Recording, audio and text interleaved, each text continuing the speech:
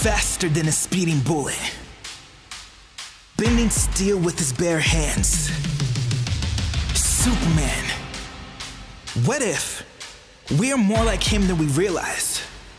Think about it. Superman draws his strength from the sun. We draw our strength from Jesus Christ, the Son. Superman is not from this world. As a child of God, we are not of this world. Superman possesses supernatural powers. We are supernaturally empowered. But hold up. One thing had the power to stop Superman, bringing the previously invincible down to his knees. Kryptonite.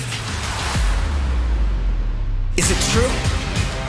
Like Superman, our strength is being robbed, neutralizing our power and making us weak.